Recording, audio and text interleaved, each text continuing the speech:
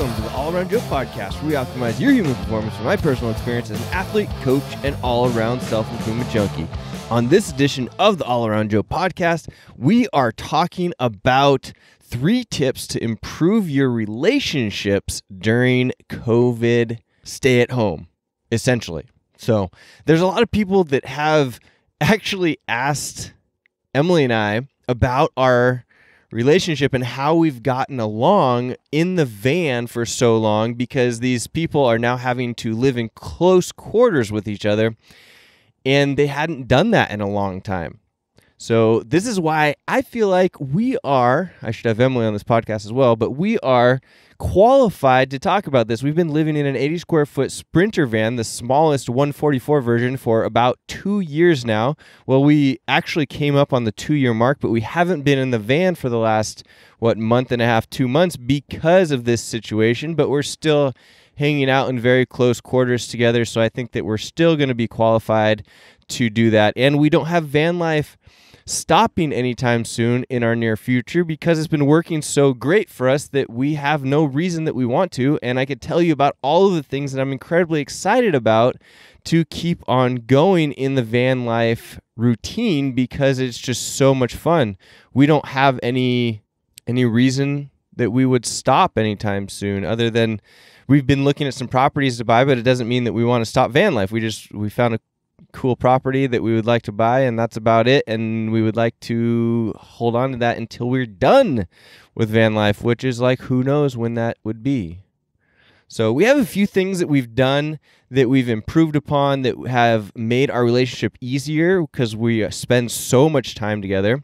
And just to give you a little bit of preface, we have this 80 square foot Sprinter van. We work full time from the van. We work out together as often as we can. Our schedules tend to be a little bit different from time to time, but we work out together. We've been training for a marathon together, and we pretty much just do all of our activities together: eating, sleeping, running, working out, snowboarding, hiking, running, all that stuff.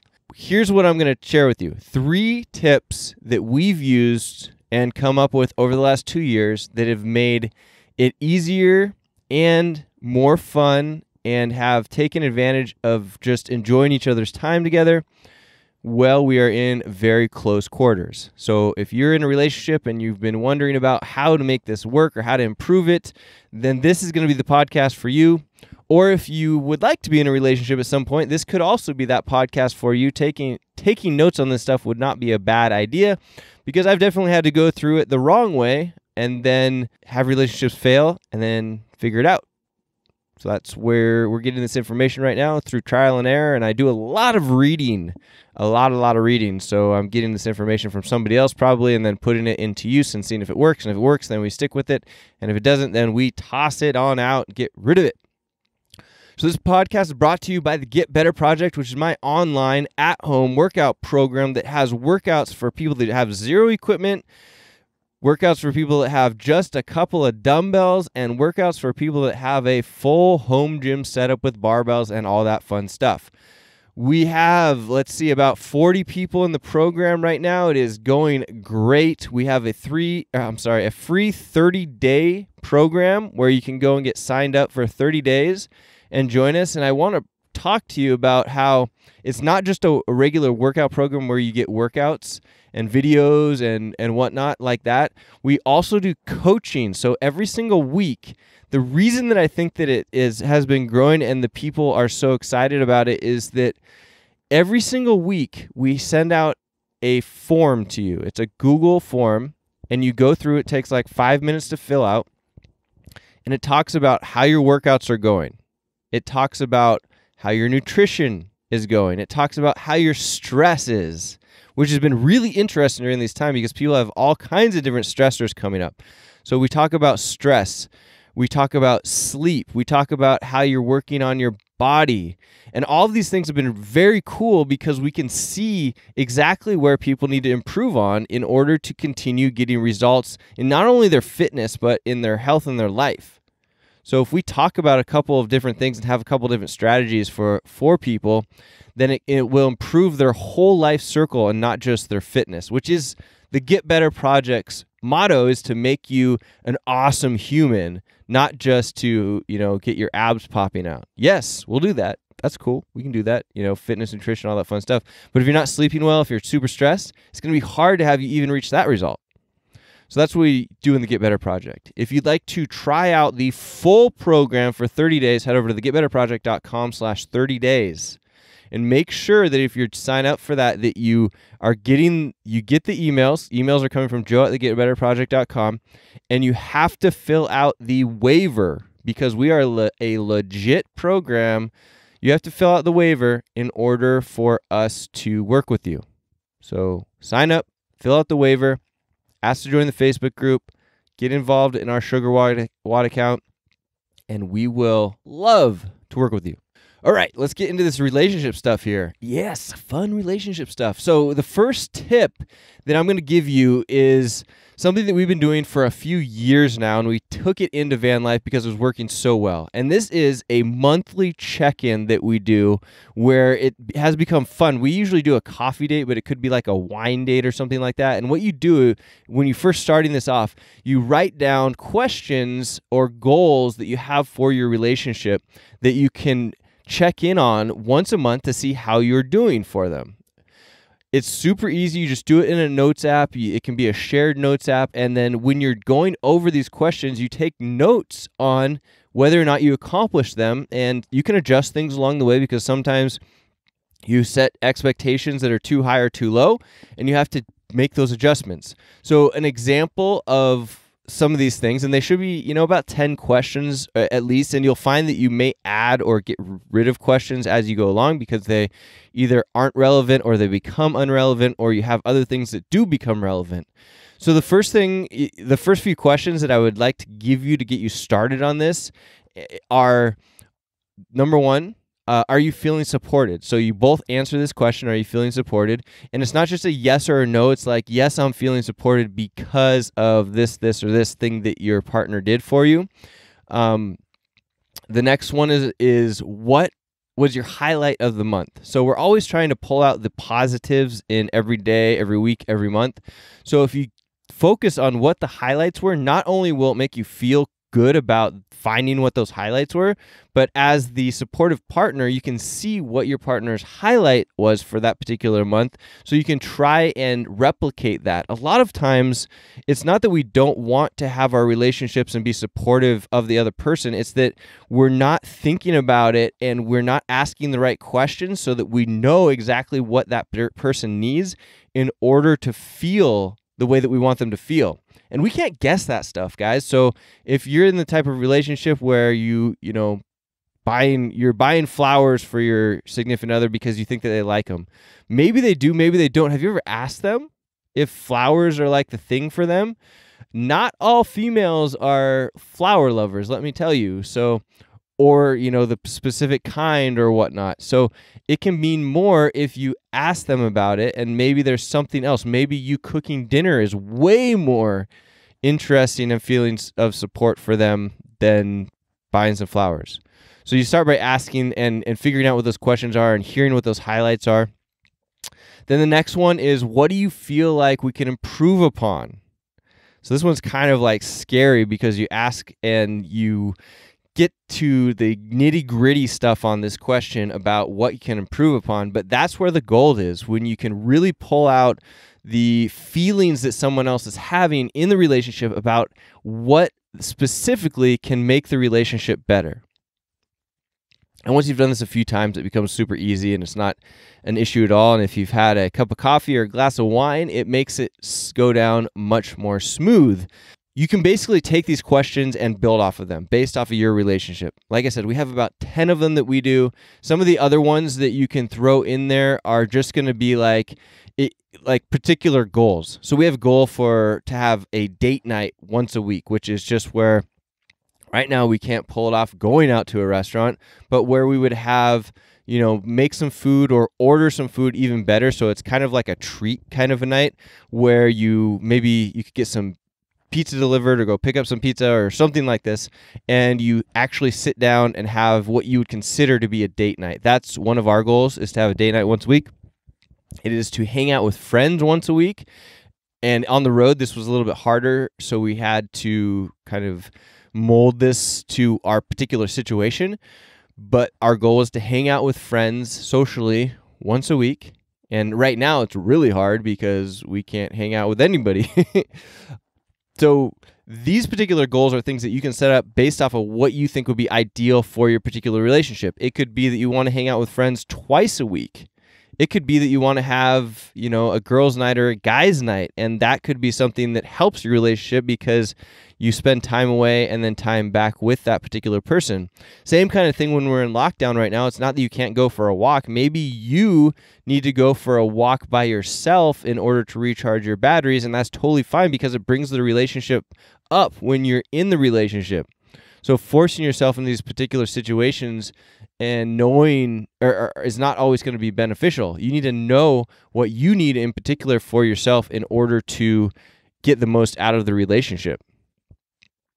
The second tip is to make sure you both know what each other's days look like. This is so important when we're in this lockdown or when you're living in a small confined area, because one person could have an expectation of the particular day and what they're trying to accomplish, and the other person has a completely different expectation, and that can cause major issues.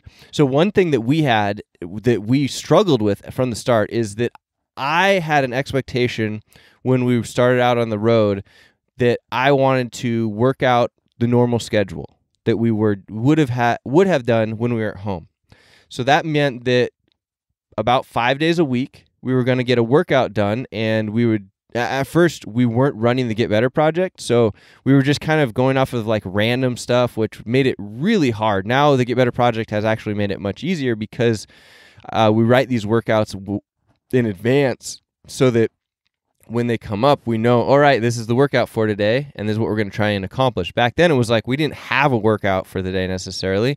We were just going to go and try some stuff and see what it felt like, or like find something to do or write something right there on the spot. Not a good way of doing a workout program and being accountable for it. But what the problem was that I was accountable to myself to just work out no matter what, and she would have different things that she wanted to accomplish, whether it be work or some other thing, and it wasn't as important to her. So I would be waiting the whole day to start a workout and not verbalizing that I was waiting for that, just with the expectation that it was the same as before. And then when we would get to the end of the day and I was feeling tired, I was like, now I don't really feel like working out. She's like, oh, I wasn't going to work out today. But we didn't have that expectation built up, or we didn't have that communication in the first place. So what we learned is that I personally need to almost work out every day, and it works better for me if I work out earlier rather than later. And for her, it doesn't necessarily matter, and she is not as concerned with making sure to work out all the time or every day. It doesn't really help with her, feeling good and whatnot. It's not as important as it is to me. So what we decided was that if I need to work out, it's okay if I just go and do it. And that would be fine. And maybe I end up working out twice because we end up working out later as well with her workout, or she hops in with me, but it's not going to be an issue of, hey, I'm waiting for this particular person, or I'm waiting for you to get this particular thing done. We just cleared it up. And now if I am, let's say we're working at a coffee shop or a grocery store or something like that, if it's time for me and I need to work out and that's a particular time of day that it was going to fit in best, I'll just go out in the parking lot, throw out a towel or a mat, and just work out right there. And then I'll head back into the coffee shop or store and continue to work. And if she has time for it, maybe she'll go do that as well, or maybe she'll wait until we get back to the campsite or whatever it may be. But we are both getting what we need to get done as far as like an energy standpoint goes, and we're not relying upon that other person. Whereas, in the normal life when we were living at a house, we would both go to the gym at the same time. We'd both work out at the same time. It was like, this is the set time because it had to be. There was not any other options. But things became more variable when we hit the road, and then it's actually better because then you can do these particular things when they feel best for you. but it can be an issue if you're not communicating about it. So I highly recommend that you use a shared calendar. That's something that we use. It works where if it's important enough for that particular day, we have it in the calendar.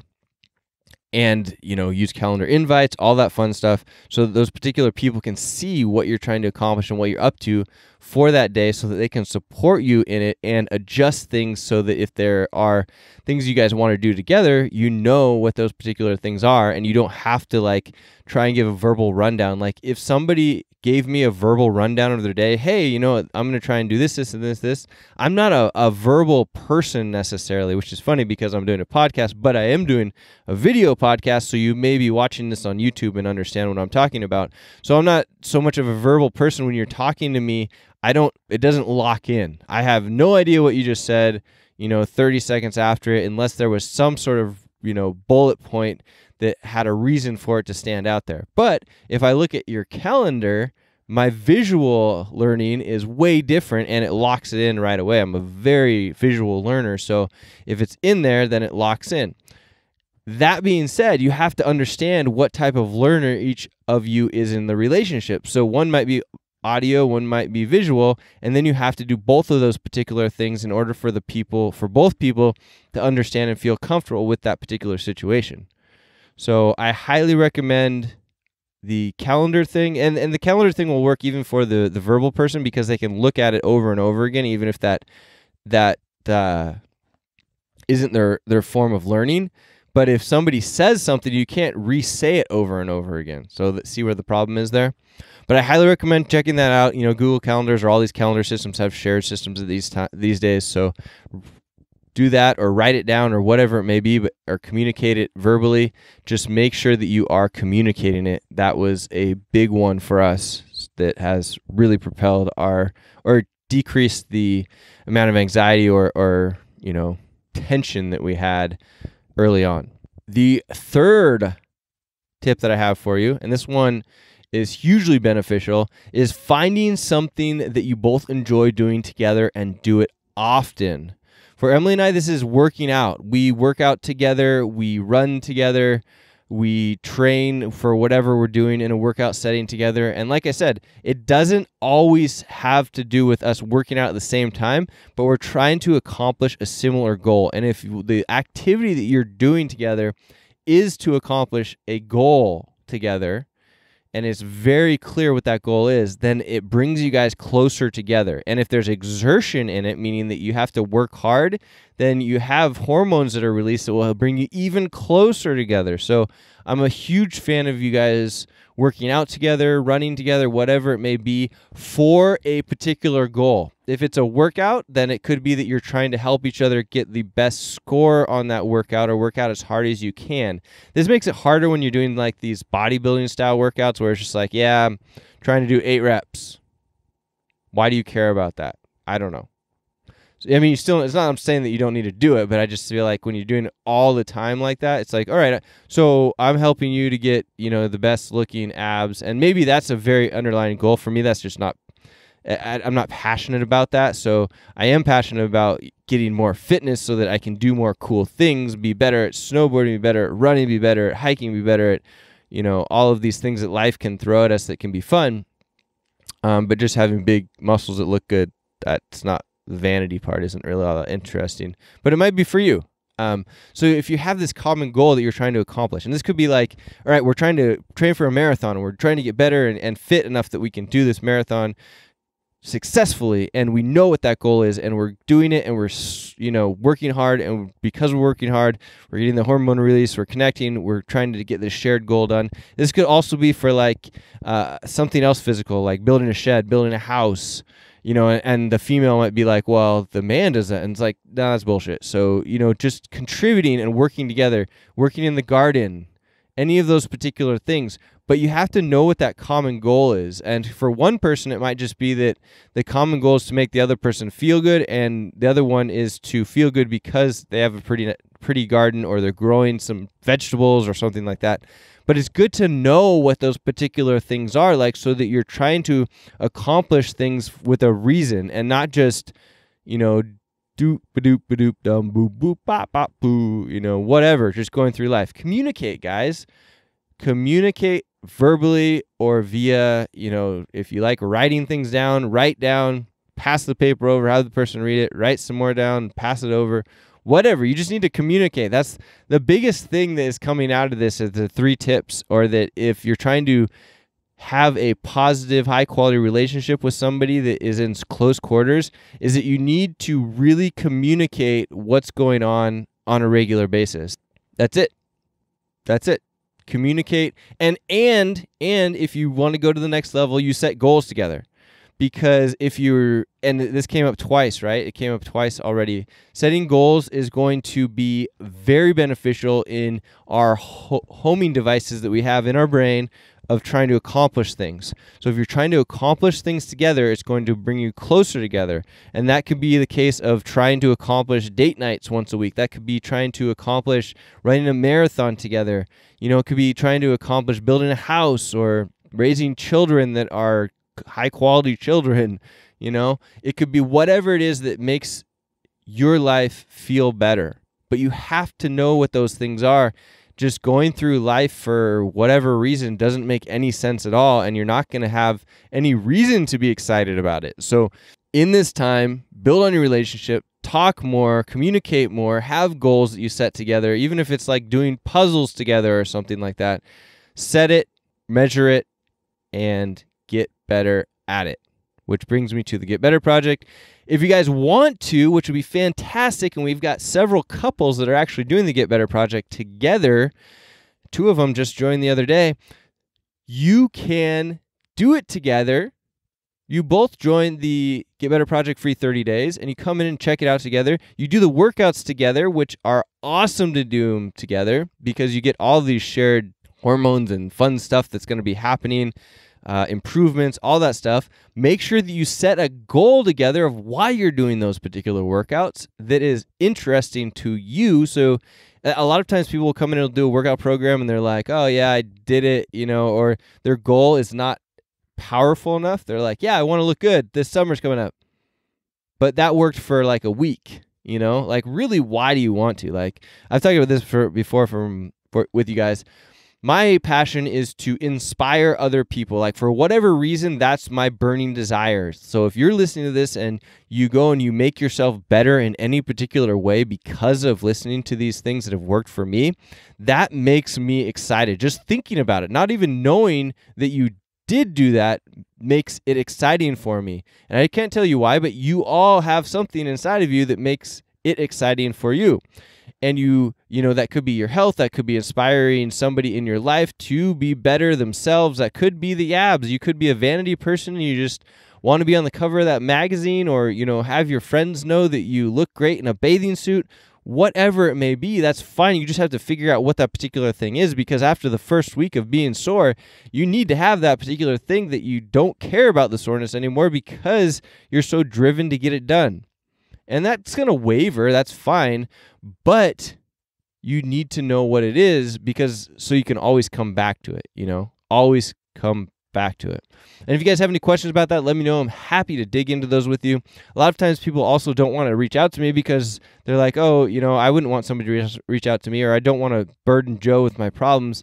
That's 100% fine with me, guys. I am here to help, and I like helping, and it is cool to me when you reach out, even if you have problems. One thing though, one little note, if you reach out to me and you say, hey, I want this fitness result and I'm doing these particular things and I'm not getting my results. When I ask you questions and you give me the answers and then I tell you why you're not getting the results and what you need to do to improve in order to get those results, I know what I'm talking about. And you thinking that you watched some video on YouTube about some guy that's got abs and his 30 crunches, 30 days in a row are not working for you, but you're an expert because you saw that and because he said that, Come on. If I'm going to give you some advice, it's going to be stuff that works based off of thousands of people that I've worked with and worked on myself. I walk the walk, talk the talk, and I know what the heck I'm talking about. So it's very easy for people to think that they are influencer fitness people out there, but so many of those people don't know what the heck they're talking about, and they stumbled into the results, and they're trying to sell you something that they don't even know why it works. So if I'm going to give you some real deal information about what you need to do, if you're going to reach out to me, listen to what the heck I'm talking about, please. All right, guys. If you would like to be plugged into what I'm doing daily at the Get Better Project and what Emily is doing and what works for you every single day from an at-home fitness program standpoint, head over to getbetterproject.com/30 days and try us out. We would love to have you, and we would love to work with you in the future. All right, guys, if you have any questions, let me know. Thanks for listening. Make sure that you are following what we're up to at the Get Better Project on Twitter and Instagram, even if you are not part of the program, because we're posting almost every single day on there about tips and tricks and what we're up to. And there you have it.